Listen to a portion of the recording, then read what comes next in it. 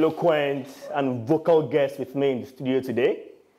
I have here with me the African Action Congress presidential candidate, Mr. Omoyele Sowore. Welcome to the show, sir. Thank you very much for bringing me.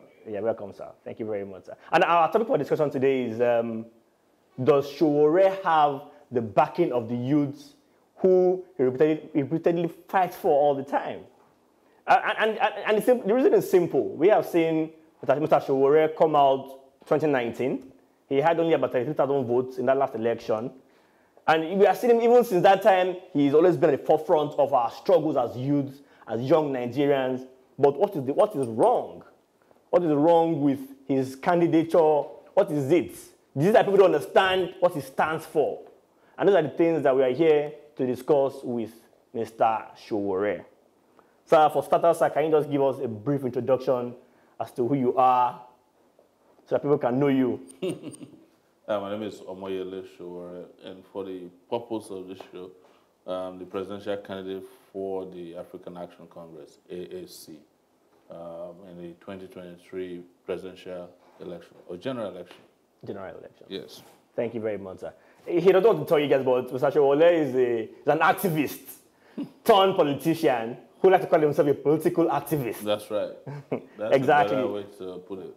Exactly, exactly. So he has been at this activism for, I'm sure, more than 20 years. 32 years. Wow, 32 years of activism. If I was in the army, I would be a major general now. But you want to be the president instead? Yes. Why presidency? Why not governorship?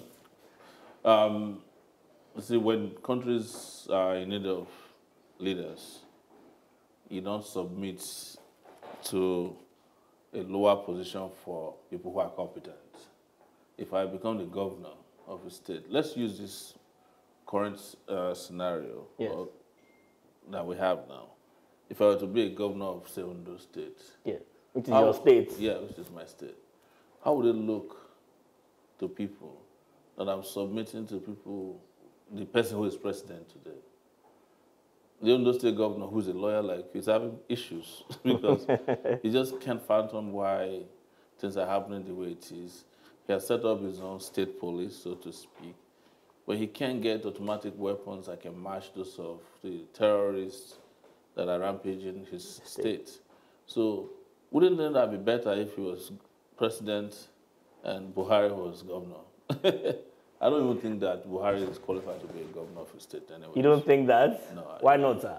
Because I mean, the man has a wealth of experience. He's been a leader before this country. He's been Minister of Petroleum.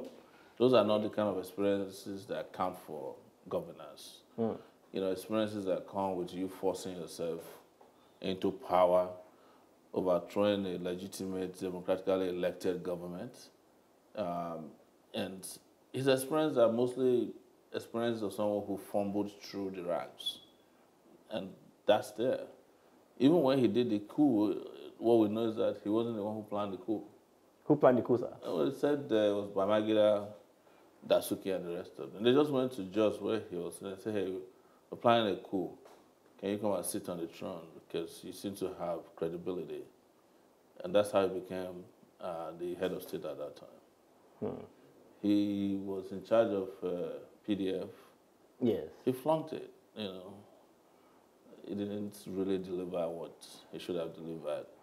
He was Minister of, Commissioner of Petroleum. Commissioner of Petroleum, which is a minister now. Yeah. Fela sang about the disappearance of $2.8 billion oil money that is missing under his watch. And there was plenty of money that went missing also under his watch when he was PDF chairman. He was governor of Gongola State, which is now split into three. There's nothing, and I've never met a highway that he constructed or university that he built. Anything that you can say, wow, this was Buhari's legacy. So if people are looking for experience, we shouldn't look for failed experiences. We should look for real life experiences that can change our objective conditions in this country. So what experiences do you have that you think equips you for that office, to be president of Nigeria? Or your qualifications, anything? The presidency of Nigeria is not based on any constitutionally based qualifications. In fact, the president of Nigeria is so easy to get as long as you have a secondary school certificate. But how do you count experience for people? It's for those things that you've chosen in life, causes that you've chosen in life. Everybody says Sowore is an activist, but if you look at my activist background and past, you look at it and say, what was the biggest requirement that Nigeria had when I was a student union leader? Democracy. We wanted to get out of military rule so bad. So if anybody delivered such a powerful empowerment to, say at that time, 150 million people, can you say that they don't have experience? If you had experience fighting bad guys, you'll be seen as a sheriff. That's one experience. If you had experience, setting up companies that, actually thrive globally, that's a great experience in the entrepreneurial sector. If you're an experienced teacher, when I taught in a university for 10 years, that's good experience. So I've had experience that is even way more than... What did you lecture in, sir? I taught post-colonial Africa history. And what university is this? This is School of Visual Arts in New York, and also Brooklyn Polytechnic, that is now CUNY, which is City University of New York. I taught there for 1 year, same topic, same subject, and I taught for almost 10 years at the City, School of Visual Arts. So you have been there most of the time. You've not been in Nigeria. Yeah, most of the time I was out of Nigeria. I was a lecturer, as they call it here. Yes, and also a publisher. I was publishing Sahara Reporters.